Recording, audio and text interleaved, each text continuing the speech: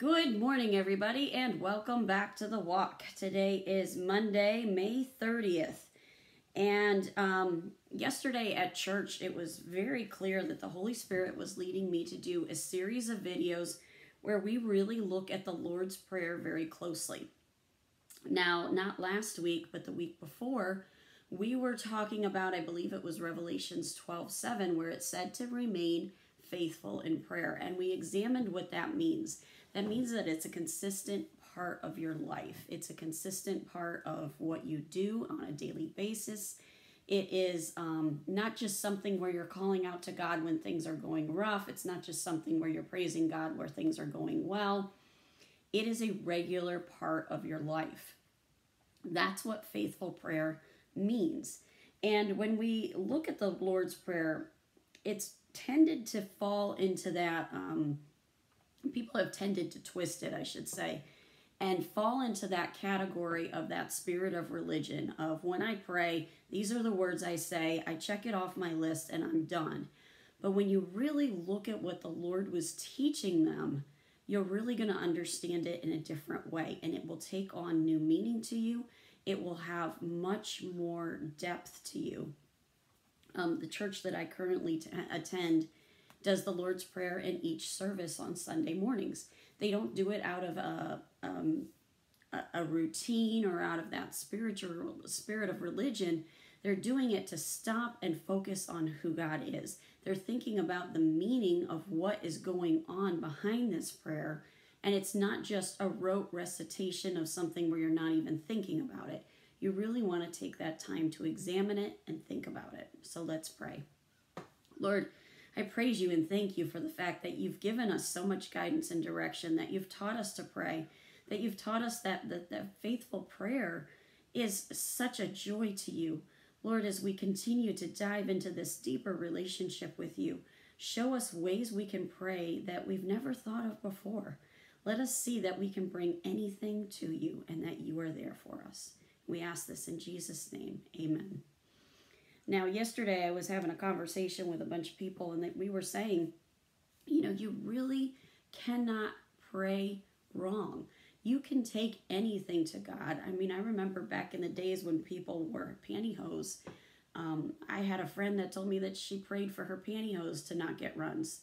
And I was like, that's a weird thing to pray, but you can literally pray anything. If it matters to you, it matters to God, and He is there for you.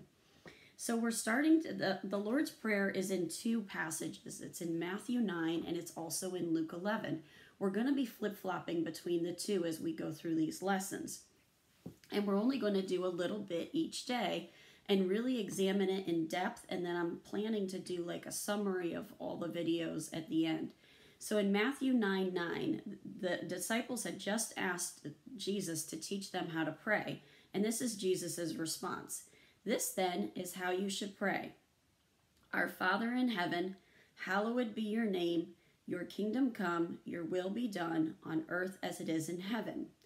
Now in Luke 11:2, it says, He said to them, when you pray, say, Father, hallowed be your name, your kingdom come.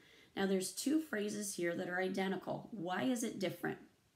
Just like when you have two people that witness a car accident. They're going to see it from different angles. They're going to remember different pieces. That's how it is. You could have four people that go and they listen to a comedian, and all four of them are going to remember different jokes. That's how it is when you have people as witnesses. Luke is a witness. Matthew is a witness. They're remembering it somewhat differently. That's okay. It doesn't make it inaccurate. It's just saying Luke's is a little more brief. Matthew's is a little bit long. So basically what's happening is, first of all, who are you addressing this prayer to? You're addressing it to God the Father. You're using that word Father, which has that level of intimacy. You're saying, yes, you are my parent. You're in charge of me. You're over me. Then Jesus says, hallowed be your name.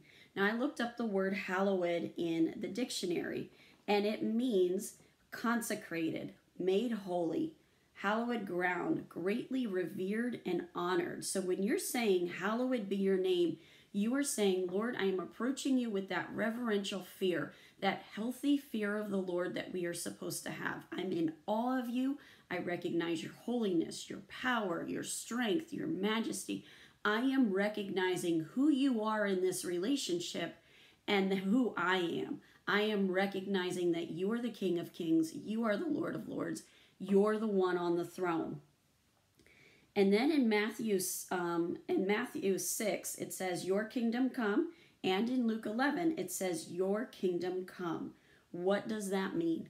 Basically, what that means is that we want God's kingdom to build. We're saying, Lord, bring your kingdom. You've given us that prophecy that Christ is coming. You've given us that prophecy that Christ is going to come back a second time and set up that new Jerusalem and restore that Garden of Eden. We're saying, bring that kingdom, Lord. We want your kingdom to come. Now that's where this little phrase ends in Luke 11, but then we get more information in Matthew 9. It says, your will be done. It's not based on what I want. It's not based on what you want. It's all based on what God has planned, what God wants. It's all about God's will. And as your relationship with Christ grows, you're going to find that the things that you want start to line up with the things that God wants more and more. Why? Because you want God to have that glory. You're saying, Lord, your kingdom come. Your will be done on earth as it is in heaven. In heaven, everything is done according to God's will. On earth, everything is done according to God's will. And we're saying, Lord, we want it to stay that way. We want you to stay on that throne. We want you to remain the King of Kings. We want you to remain the Lord of Lords. So as you go into your prayer closet today, really give yourself that gut check. And I know I say that all the time. Are you keeping him on the throne? Are you saying your will be done, not my will be done? Your kingdom come, not trying to build my own kingdom. And let everything on earth be done the way it is done in heaven so that it stays in line with your perfect will. Do you really have that attitude? And are you remembering how hallowed his name is? How holy he is? And I love the fact that it says, hallowed be your name. Remember, we're taught to pray in Jesus' name. When we call out things in the name of Jesus Christ, the demons flee, Satan trembles. His name has power.